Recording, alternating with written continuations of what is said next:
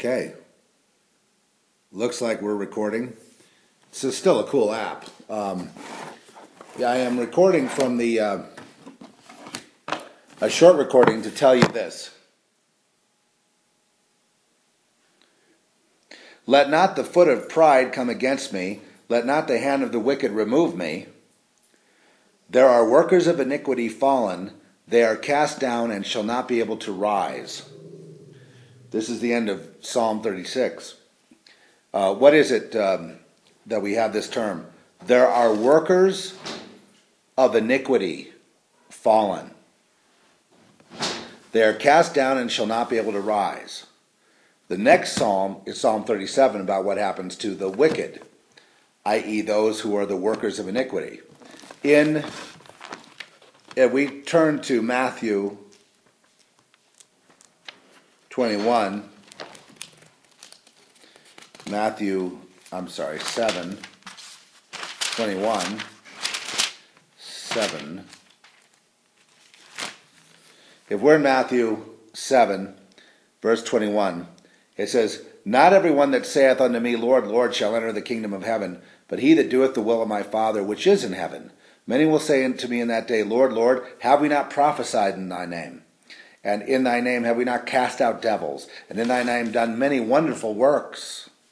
And I will then profess unto them, I never knew you. Depart from me, you that, what's the term? You that work iniquity. 36. You'd think I'd keep a placeholder there, but I don't. You'd think I'd be able to learn that by now, but I haven't. There are workers of iniquity fallen. They are cast down and shall not be able to rise.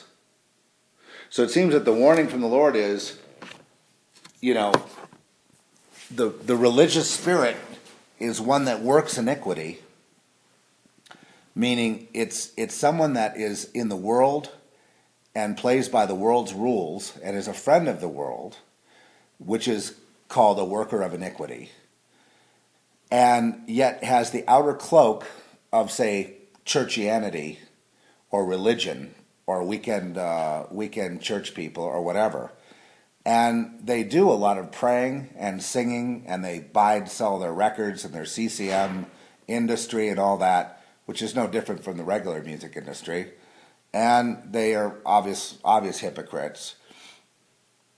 And the Lord says, Depart from me, I don't know you. In other words, you never trusted me, rather you worked iniquity for provision. Therefore, we have no connection because my people trust me for their walk, their daily walk.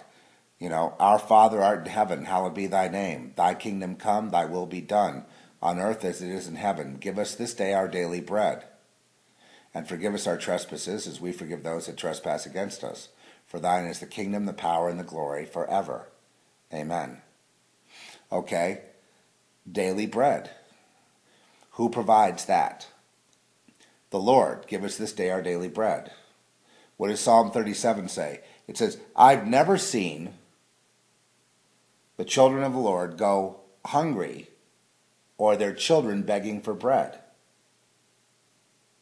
Yet, through lack of faith and through fear, people go back to the ways of the world to work iniquity because the world system is the workers of iniquity. That's the point.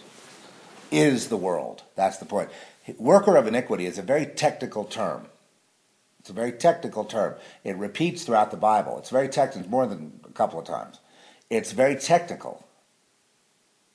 A worker of iniquity is not just someone steeped in iniquity. Not someone just falling into a season of sin even.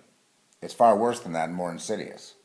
A worker of iniquity is someone who is cut off from God through their choice to sow to the world system in order to reap their daily bread, rather than through faith trusting the Lord for their daily bread. It's just that simple. There's really no mystery to it. It's not a mystery of iniquity. It's a worker of iniquity. Because the world system to God is iniquity. The ways of man that seem right to a man, but that way leads to what? Death. Because why? Because the way that seems right to man, to humanity, is the working of iniquity for provision and sustenance. Now, the kicker is, all these people, when they're in their 20s and 30s, think they're going to go on and on and on, and everything's going to be great. But the thing is what ends up happening is, what I've seen lately is I've seen all these people gone broke, and having, and they're just in terrible straits from the Obama economy and from the last few years. And they were people that were very much part of the system, and now they're asking questions. Why didn't the system provide for me? Why didn't the world system, the spiritual world system, which is actually denial of Christ, why didn't that work for me? It worked for everybody, and that's an illusion that it works for people. What ends up happening is they fall, and as it says in Psalm 36, which is very wise, they fall and they don't rise up again. The lambs don't have this problem. A lamb, by definition, cannot work iniquity. They don't. I mean, this is. You're talking about salvational aspects. Oh, a lamb could deny Christ, and I suppose, but those who are like born lambs, they're pretty typical. You can spot them anywhere. You know their personalities. You know who they are. I have friends in the world who are not lambs, but protectors of the lambs. People that, I suppose these would be the people that would hide the Jews in Nazi Germany in their houses. And then there are people in America that they just consider, it's funny, because most of the lambs I know, who don't work iniquity, are doing fine, thank you very much, in their bank accounts, in their employment. Not everybody. Certainly not, certain trusted brethren. I can't say it's across the board, but more so than in the world today after the Obama economy. Isn't that interesting? And I've seen them when they get in their 50s and 60s. When they fall then, usually they don't get up because they're broken. And then the world tries to forget about them. I don't want those cooties on me. And they continue on. Hollywood is a great example. I've seen that over and over again, where someone just fell down in Hollywood after thinking they had it made. And then the whole community shuns them, right? Because they don't want those cooties. And then they get a strong dose of what it's really like in the world when you trust the beast for your provision and where it really leads. Conversely, God will bankrupt people that he loves because it helps to break them, so they will cry out, Abba, Father, save me, because he wants them, because they're his children. And so he will break those he loves, as with me. It was pretty typical. Bankruptcy, health, just a number of things. And he's kept me in kind of a semi-broken state the whole time. So why? Because he knows if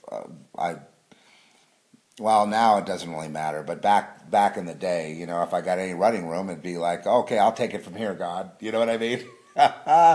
I'll take it from here. That was my deal. And, I may not have been in the world system working iniquity, but certainly I was working my own iniquity in the sense of relying on myself rather than on the Lord, trusting in my own instincts rather than the Lord, trusting, propping myself up as a God in a delusion and an illusion rather than seeing the truth that it's not about me, not about you, not about humanity at all.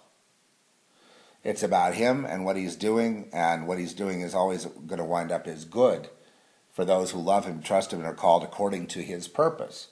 When you realize that it is all his purpose, then you relax. Gloom and doom. All right.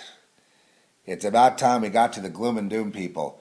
The gloom and doom people out there have all lost their faith. They are not relying on the Lord, but on fearmongers for their provision, for their sustenance, for their mental provision, if you will. Relying on their own wits for their jobs and things, and having a terrible struggle. They're in a downward spiral, and, the rapture didn't rescue them. The World War III, as promised, didn't happen yet. All the things the gloom and doomers predict don't happen because there's a little principle here at work, and I hope we can all learn this finally once and for all. Man can have whatever plans he wants. World War III, nuking Iran, bankrupting the world economy to make it all dependent on communism, socialism, the New World Order, whatever. God laughs at these. They've had these plans in place for a long, long time. What do you think restrains it? Why do all the smackers predict stuff that never happens? All the smackers do, Satan loves the smackers, by the way, because it makes everyone lose their faith, right? They put their faith in fearmongers, not in the Lord. Hence, when it comes time to be able to withstand strong meat, all they can do is drink milk. Mother's milk. That's all they can handle. And that is not what the Lord is bringing up. That's the opposite direction. At long last, the fearmongers have created literally an internet community of faithless people that claim to be beholden to Jesus Christ, to the Lord. Of people that when the trouble comes, they can't stand. Well, it says the workers of iniquity will fall and will not be able to rise again. So I would say the people addicted to smack would be kind of working iniquity. I mean, that would be a form of working iniquity, where you're relying on something other than the Lord. And what it's doing is weakening your faith to the point where you fall, and in that day, in the evil day, in the hard day, in the troubled day, cannot stand.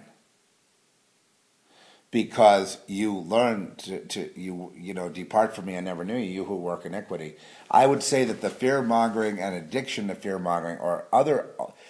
I could almost widen this whole thing and include anything that is... well,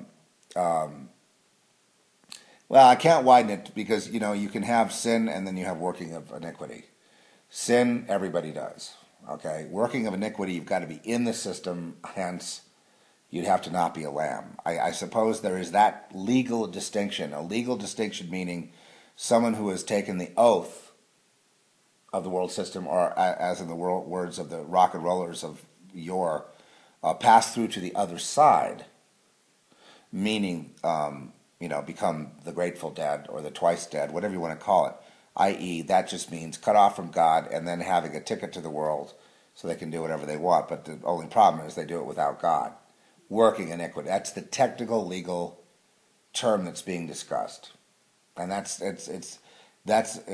almost like a scientific or anthropological. It's a theme, if you will, that goes throughout the Bible.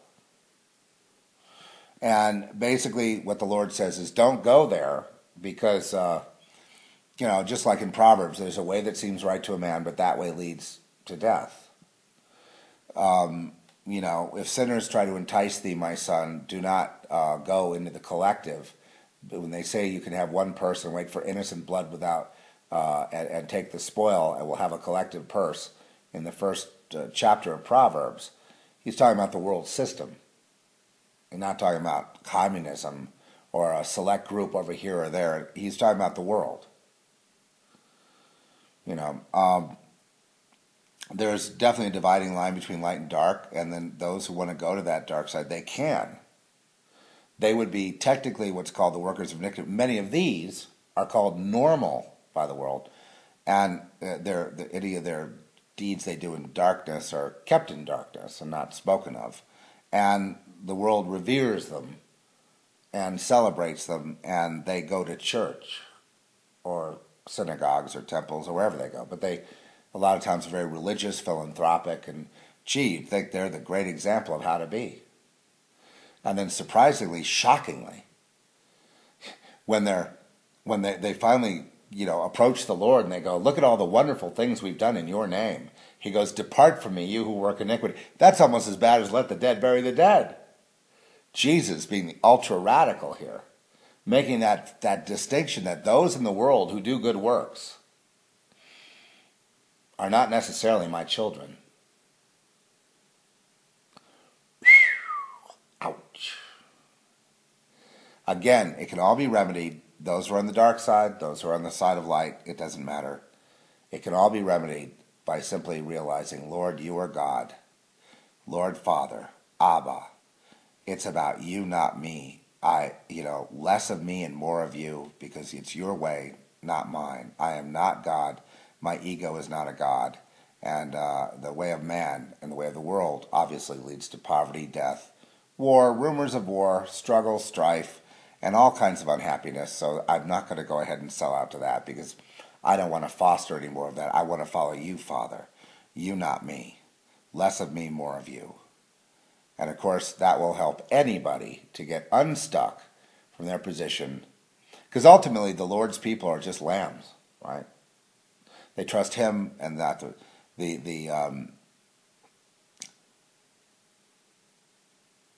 that's another legal distinction that we could get into. Because see, that doesn't mean they're not sinners.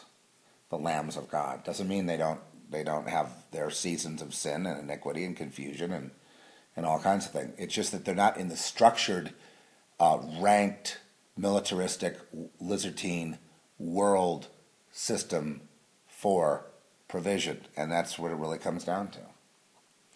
Some of these people may be very wealthy, but they're not in the world system dealing with it from that perspective. It's the other thing is that the promise of rock stardom or wealth or fame, power, whatnot, is often overdone, and a lot of the people who have the power and wealth and different things, they don't sell out to anybody.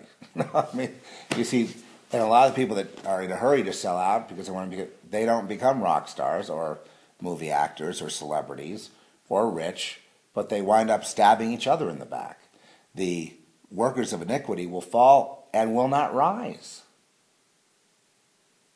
The wicked, i.e. the workers of iniquity, will be cut off from the Lord, Psalm 37. But again, we have the choice. We can choose to hearken unto the Lord, to realize it's about Him, not us, to die to self, which is Christ, by the way. Christ assumes ourselves. We become Christ as one together, you and me. We are Christ because we have died to our individual selves, and yet we are not in a collective, but yet the Lord uses our individual gifts and things as He created us for His purpose in the world. Because, and here's the ultimate kicker of the whole thing, the Lord is ultimately in charge of the world, and the world, of man, of the devil, of whatever, isn't the devil's anyway, it's God's. And this whole thing is somewhat of a test to see, and we make the choice to whom this day we shall serve. As for me and my house, book of Joshua, as in me and my house, I will serve the Lord. There's 500 of me, of us, 10,000 Philistines, but we got God on our side. Let's get your swords out, boys. Let's go. Right? You got me? I'm not talking about, all the stupid stuff churches do, which is, point the finger at this sinner or that sinner and this sin or that sin, whatever it is. Or gay marriage or any of these other faux issues, idiotic issues. Anything else they're doing, stupid. The core thing. The funny thing is a lot of these churches are pointing their fingers, have already lost their way because they're working iniquity, even though they're oh so holy on the outside. Jesus called them hypocrites, white sepulchres, that on the outside they're squeaky clean and on the inside they're filthy. A sepulcher, it's a coffin. A tomb, whatever. A coffin. White on the outside, squeaky clean, filthy on the inside, rotting bones. Hypocrites. They put on a face for the world, but behind the scenes, they're working iniquity for profit because they haven't gotten to the point of trusting the Lord for provision or crying out, Abba, Abba, realizing it's about Him and not them, even though they go to church 50,000 times a week. Indeed, the entire church system is the working of iniquity. It's a kicker because people think I'm crazy saying that, but it's absolute truth. Complete 100% mind-boggling truth. Thus, we don't respect, the music. I mean, this gets to music. I mean, I am involved intensely with a music project right now, and I've had a breakthrough just yesterday, pushing out from the past and into new territory, finally, and which is what people want, because they don't want to go back to. And this is the reason CCM is a complete total failure, because they're in a rut of the past and they can't break out. Same thing with a lot of music today is retro or continuing to just retread on itself. Even there's some great artists, but I'm just saying that the people want to push on to the farther shore. They want an experience with the beat. Right now, it's just like, listen, it's unacceptable. It's everything is retro. The stations are all classic rock. The artists are, they're bringing out Motley Crue and various bands from the past to tour them indefinitely. Is it Pat Benatar? Well, I don't know. Whatever. The '80s bands are still on tour. People lining up to see them, and it's just so unsatisfactory. But then started getting inspired from because I've been in the track of like Bill Laswell and Brian Eno and Art of Noise and Moby and all those in the '90s, and then progressing on into soundtrack music of the 2000s of this century, and then kind of getting inspired from Trent Reznor and Atticus Ross, and they're on the cutting edge right now, and then taking that further. And what are they doing? They're doing what I would call post-civilizational music, and the soundtrack today seems to be what's informing. It's the only place you can really get an experience that's new, an experience that's speaking to us as to what we are, who we are right now today. And that's where spiritual music needs to go, desperately needs to go. That's where it needs to go. And that's where I'm hoping to push it to. And or not push it, coast into, because it's not pushing, it's actually quite fun. But it's post-civilization, post-apocalypse, if you will, post-industrial, okay? I guess we would call it post-industrial in a sense. And then there's various people vying for like the post-apocalyptic, it doesn't need to necessarily be something, it's using the technology. I believe God's actually opening these doors. It's embracing the technology.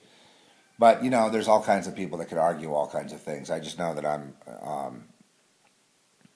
caught up in something beyond me that is kind of leading into areas that are very exciting and very new, and it'll be released when it's finished, and it won't be released until it is done. And that time you'll see it, but it's not like, I think a lot of the tracks I put on the internet are provisional, meaning they're just on the way to something else. But I think I'm kind of getting into that field now, where there's a huge, let's liken it to diamonds or gold or something, huge, or oil, a huge cash reserve of which I'm not going to run out for 20 years. But just coming into that, and when you go that way, you feel doomed and then elated, and you go through whenever you're doing something new, you're going to go through all kinds of gyrations like that, and that's because you're in new territory. You're finally in something creatively legit. So I don't think I'll be going back anytime soon into what's comfortable or familiar, because those things tend to breed a sense of complacency. It's, to me, the pop culture has become muzak, elevator music, the whole thing. It's post-ambient now. Ambient is out. It's passé. It's 90s. Drum and bass is out. Dubstep, all that. It may be good in the clubs, but good when you hopped up on ecstasy and slammed a few drinks and doing this whole physical sex, drugs, rock and roll thing in the clubs. But it doesn't feed the soul. It depletes. It destroys. It's not what's going on. What's going on is something else. And there are some people kind of, nibbling at the edges of this thing, what I'm talking about. I think God's going to do an amazing thing with sound. And this word here is sound. It's music. It's sound, word, music, other sounds. I really enjoy playing certain effects boxes as instruments. All that is, and taking wild noise with, getting birds or trains or planes or just noise.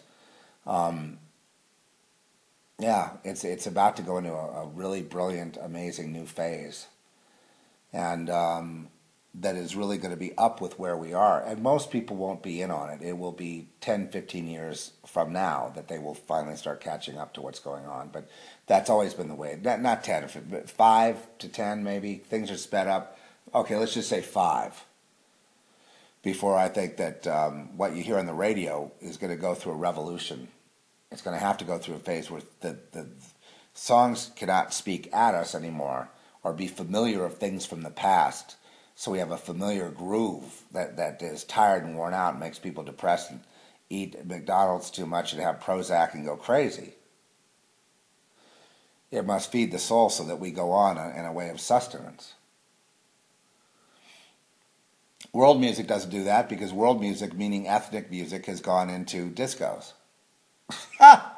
No, that was 90s. Again, they all did that back in the way back time. You know, blending Indian music or Middle Eastern music and then putting dance beats under it and then call it, you know, an ambient sort of things and then sticking it in the club so people would dance to it and feel they're being exotic, where it's not exotic at all. It's just basically a gimmick. So that's gone. Well, you can make a track like that today, but it's not going to feed anyone. It's not going to fool anybody. I mean, if you really want to have flamenco music to dance beats, why don't you just go to the flamenco artist direct, or the classical music people direct, or whatever direct? Why deal with a middleman who's going to make it, you know, palpable for you? It's a gimmick. We've all done it. You know, we're all guilty, but it was just innocent because we were searching for something else. So I'm very much into speaking, you know, about the prophecy of music, that I believe it's about to undergo a great change, and you know, I'm going to be there. And it already is, and it's not really in my control either. It's, we're just, you know, you have a choice to go with it or not. You know, stay in the past or go with what's happening, and that's, you know, and we know what's happening. Some of us, anyway, we understand. And it's all tied in with prophecy. Oh, so let's get back to prophecy. So the prophecy of the gloom and doom smackers, what they've succeeded in doing, and you know who they are, and they run them on coast to coast, and they're out there on their radio shows and whatnot, and their YouTubes. They have managed now to destroy the faith of hundreds of thousands of people who now rely on smack and gloom and doom rather than the Lord. And forgetting the fact that the Lord decides what's going to happen. Now, he had me being involved with Barack Obama to sound the alarm that Obama is, you know, I keep wanting to go back to Daniel and read that once again, the like type of the Antichrist, the personality type, and what's going to happen, you know, because it just keeps striking me as this is the guy. I don't want to lock onto it because I'm not quite sure about that, but it just, every time I read it, it just seems like this is the guy. But of course, people fall into those traps too. Nothing can happen without the Lord's will. All that you could say, the nukes are ready for Iran, they're going to nuke Iran. They're going to nuke Iran yesterday, the other day, another day. The rapture, yesterday, another day. There's no way you can say anything like that. If you get people dependent on gloom and doom and therefore believe in Jesus so you'll escape in the rapture, that's a false argument. Nobody in their right mind is going to come to Jesus because of that argument.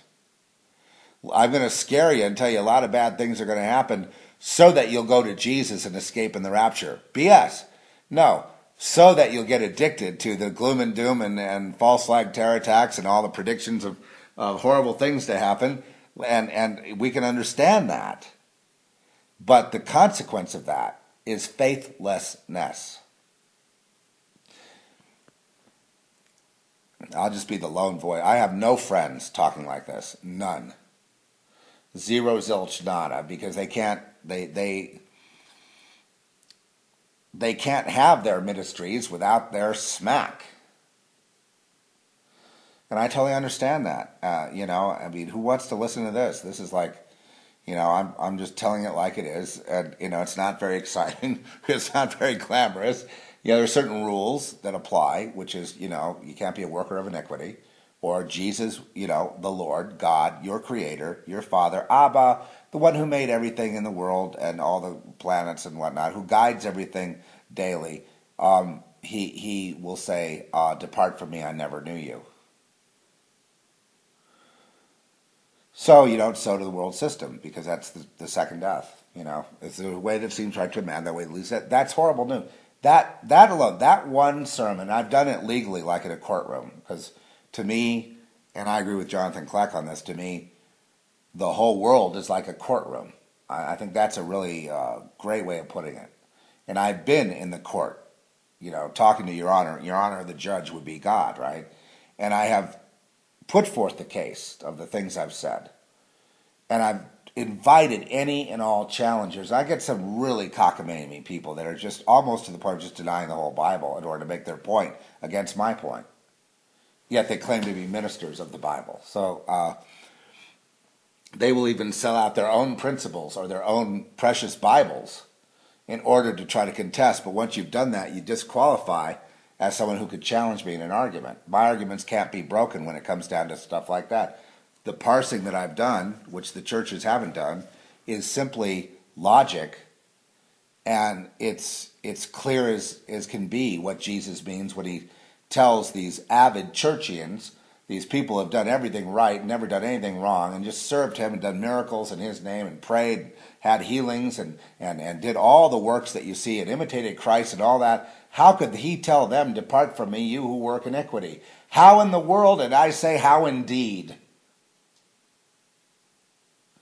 That indeed is the problem with the church system today. It may on the outside look very nice and do a lot of good works, but it is the work of iniquity. Ultimately, it's cut off because it's a friend of the world. Why? Because it sows the world system. God deals with us individually anyway, not as a collective. As a collective, we always fail. Any collective in the world would fail with God, but individuals can succeed through repentance, through submission to God, and then let the Holy Spirit fill you and give you the truth. And the truth is hard to take. Truth is not fun. But it can be very liberating and can be joyous when you know it's about him, not us. And that gets the ego out of things. And then that frees us up to be able to create, to do lots of things, because we're not doing it. We're just kind of doing whatever we do without a bunch of self-regard and self-consciousness, and that in and of itself is a liberating thing, that we're not under this heavy yoke of judgment all the time from ourselves. And I've gone through that. I have a terrible time, berating myself and judging myself, and it's something I have to get over. It's a sin, obviously, and it's caused me all kinds of physical and emotional problems, and it kind of came from an abusive background, and it's something that I'm desperately wanting to grow out of. Oh, you can relate? Well, yeah, we all have our thorns in our side. Don't worry, there's no one walking around who's got it made. You see the Love and Light crowd, they act like they got it made at their little Love and Light concerts, and they're all starting to say, love this and love that. You hang out with them for a little while, you'll see they got the same problems you have, and everybody else has. We don't get out of this thing. That doesn't mean we're going to get out of the problem. What it means is, I need a way. I need light at the end of the tunnel. I need hope. I need to know where I'm headed. And that also informs me musically. How they can have a system like CCM music, Christian contemporary music, how they can have that, contemporary, it is not. It's some retro throwback regurgitation. How they can, I have no idea. I would put a bullet in my head if I had to be one of them. I couldn't stand being a guy like John Tesh or whatever, or whoever they are. I don't even know who they are.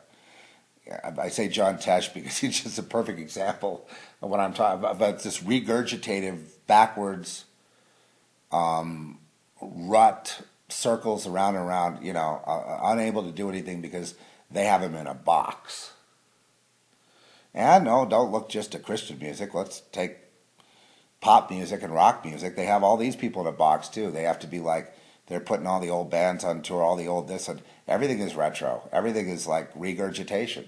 And then the new pop artists who have come out and stuff, they're doing, they're back to doing blues. I mean, I don't know. I'm thinking of Adele, great talent. I like the music, but there's something derivative about it. It's just something not I can't explain what I mean, but I consider her to be worth all the Grammys. Yeah, it'd be great if she just told them to all F off and do it, just be outrageous, whatever it is in her that she wants to do.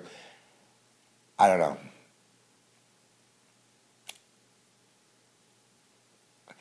I don't think I'll be satisfied until all sound becomes of Yahweh.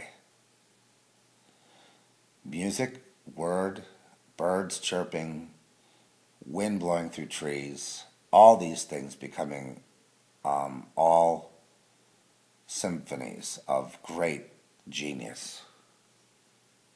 And even then, I want to find out more. I want to, as someone said to me, the space in between, I want to know about that silence too, which is equally as loud. And more. I want to know about the sounds of the heavenlies, as well as the harsh industrial sounds. And what constitutes a beat anyway? I think we can deconstruct the whole thing, and that would be futuristic. And most people don't want to do that because they want to sell records. They want to sell sermons. They want to sell control. They want to sell slavery. And they want you to enslave yourself and pay them to do it. Thank you very much. I will pay you to take my soul. Thank you. Then I'll be under your control, and you just guide me like a remote control robot. Thank you.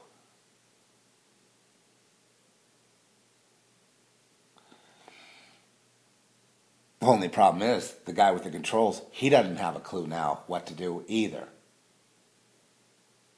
And that's what's really interesting to me. Do you get me? You understand what I'm saying? Maybe it goes back to the Jethro Tull song, someone stole the handle in the train, it won't stop going, no way to slow down. Remember that from Aqualung? Well, maybe that's it. But I'm going way back now, way back to my youth. But maybe that's it. The train there's nobody home. But there is. You see, it's not a man. It's not Satan. It's not Lucifer guiding the train. And so many of the Christians believe that Satan is guiding the train and has all the power of gloom and doom and destruction. And so they're really just preaching Satanism. I mean, gloom, doom, destruction, and no joy and hope in the Lord. Oh, I don't know. I guess this is what people have to do. Because an awful lot of them are doing it. They're buying into the gloom and doom and the whole, the Illuminati wins and we lose. And I'm telling you, well, man, how can you be a real follower of Yeshua if you've already, who's already has the victory, therefore you are victorious in the winner's circle, and then you're giving it all up to Satan? I don't get it. Are you working iniquity in that way? Is that something? No, well, maybe not, because it's not really paying the bills. What is it doing? Well, I don't know. I look, and it's a beautiful day, and I understand there's pollution in the atmosphere. Yes, I eat organic vegetables because I see that they're destroying the nutrients and destroying the soil, and I understand that. But I also understand God will not give me a stone if I ask Him for bread. So at the end of the day, I go to Him. I say, Lord, guide me. What do I eat? What do I wear? What do I do? What do I say? When do I go on the internet? When do I not? When do I do one of these words? When do I not? Lord, guide me. Lord, guide me. Lord, guide me. Father, guide me. Guide me, Lord, Lord, Lord, Lord. You, not me, me. I don't want to be me who works iniquity. I want to be me who trusts you for all my existence. That's what I want to be. And where He leads me is always new and exciting and different than I would have ever imagined. And then getting me out of danger, looking back, I see, oh, I went left there instead of right. Oh, I went right. I should have gone right, but I went left. Had I gone right, oh, I would have been out of here. Up, I went left. wow, that's illogical. And then there's even more trust when you finally go, I'm not going to think about it anymore. He guides me. Every step is his.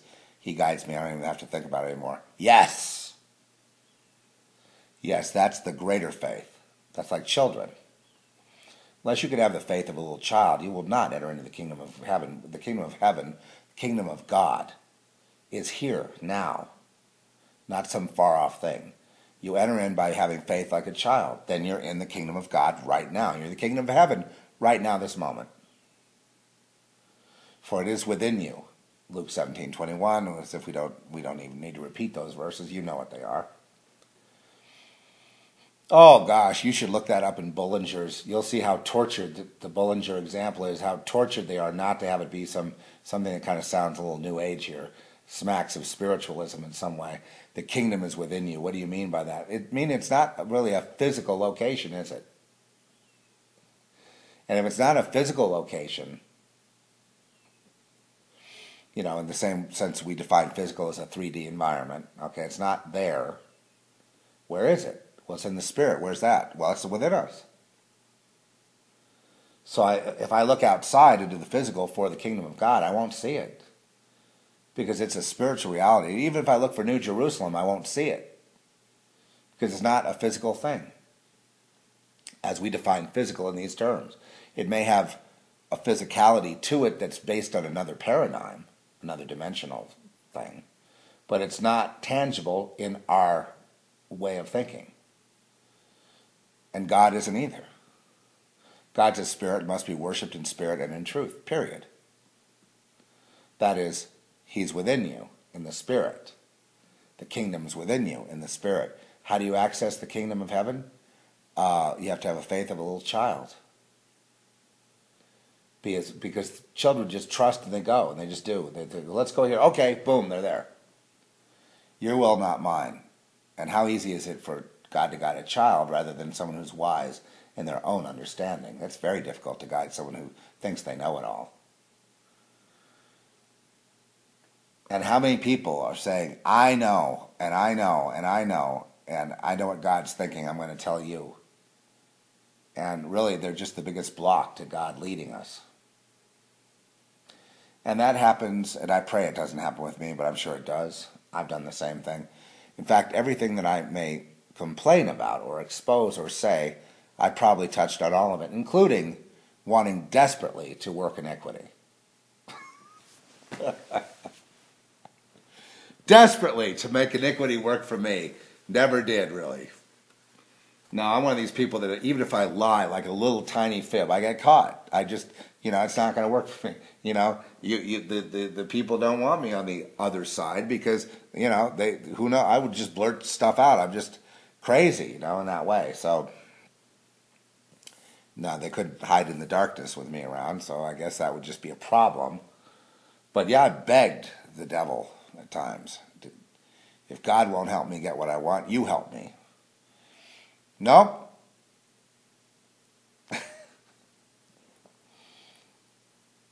No, meaning I begged the world for a break. I've wanted to make things work, and and I do make things work. I do it by not doing anything to make things work, then it works. By not looking, I see. By not working, I accomplish. See what I mean? By not surviving, I survive. By not sowing, I reap. And that's the way it's always been. And by not trying, I succeed. When I try, I fail. When I grip on, I lose. When I strive, I become lost. When I set a course, I reach the opposite destination. When I think,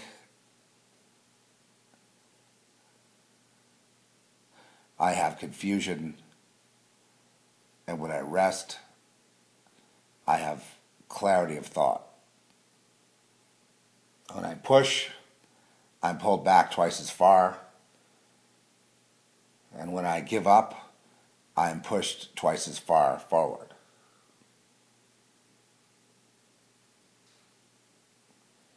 And it's always been like that. Now I could complain about it and say,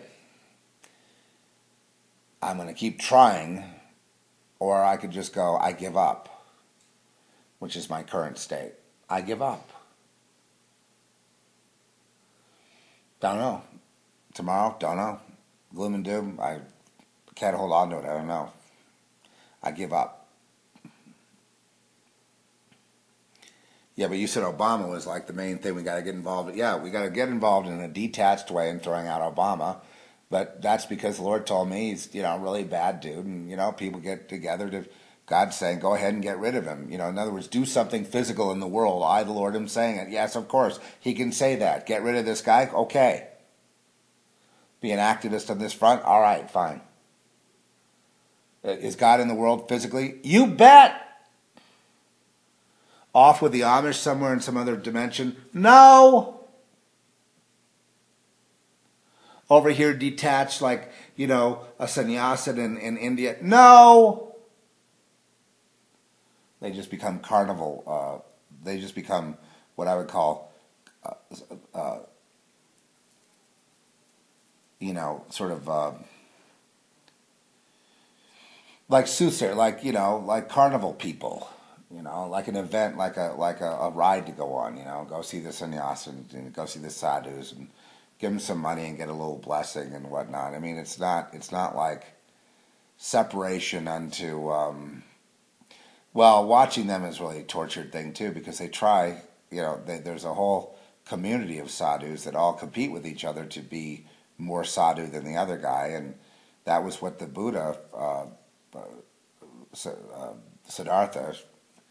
His complaint was with the ascetics. He couldn't go along with the yogis and the ascetics because they were all competing with each other of who is so holy and how much more less pieces of rice would they eat and how much more asceticism would they be and how cool that was. Almost like it's some sort of, and they're all playing little gods themselves. That's my point. That doesn't mean there isn't a priest who isn't devout, a sadhu who isn't absolutely, correct. And, well, a lot of these are, they're going for Shiva, then they're going for Satan anyway, so it doesn't matter because, believe me, I've been all through it, the Eastern religions, and I searched throughout them all, Taoism, Buddhism, Hinduism, thisism, thatism, asceticism, really put a lot into it. And Zen to heal my mind.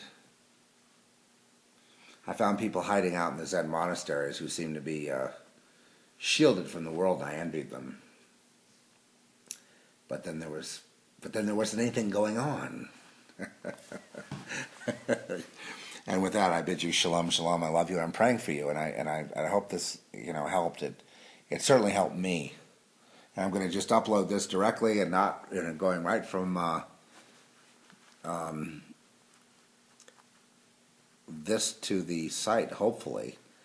And I'll see you next time.